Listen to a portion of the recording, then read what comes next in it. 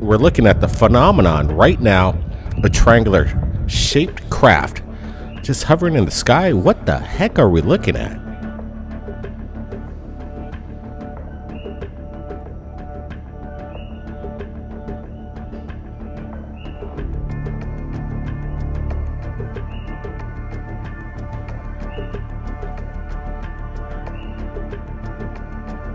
If the camera wasn't around to shoot this, nobody would believe it, but we're looking at something that seems to defy logic. What are we looking at? That's the big question tonight. We've got a lot of UFO videos, but we wanted to start off with this crazy one right now. Give us a big thumbs up if you're joining us in this live premiere. With this incredible sighting that was just submitted, it's kind of making the rounds. We're looking at this triangular shaped dark mass in the sky. You can see these really sharp edges. What I like about it is that you can see the clouds just kind of drift in front of it. If this is done on maybe some sort of CGI, this is a complicated. Somebody's doing good work, or if this is a real deal, we're looking at something special. Could this be the real TR-3B? Absolutely. I mean, that's just what came to my mind seeing this. You know, I thought maybe it was a TR-3B hovering at first, but you know, it comes around the side. I almost wonder if this is more pyramidal, like it could be like a Vimana type structure, because I think I saw the camera pan a little at one point and it almost looked pyramidal. So definitely very interesting.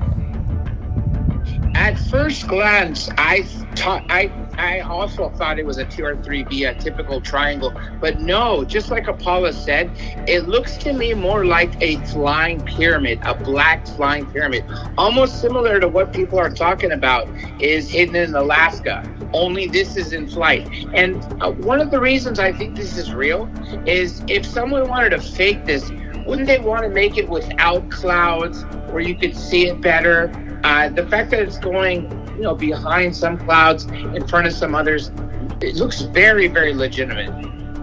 Yeah, what's the nature of the shadow is the big question. Is it a solid object, or it could be some kind of optical illusion? I'm looking at this thing. It looks to be at least maybe 100 feet in length and width here, and we got this trifecta black shadow up there in the sky. It's just mind-boggling.